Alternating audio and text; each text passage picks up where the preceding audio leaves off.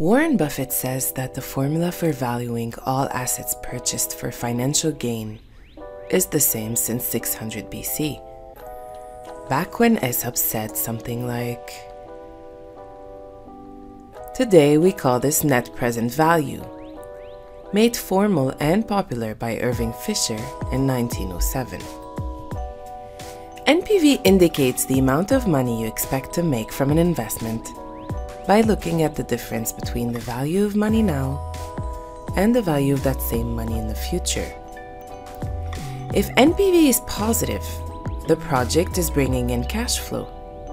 If it's negative, then the opposite holds. Say the government's looking to invest $50 million today in a concert hall that is expected to earn $100 million in business profits every year for the next 60 years. If the cost of capital is 7%, should the government go ahead with the project? Is it worth it? If you plug in the numbers right, you'll be able to rank how attractive every possible use of capital is across the galaxy.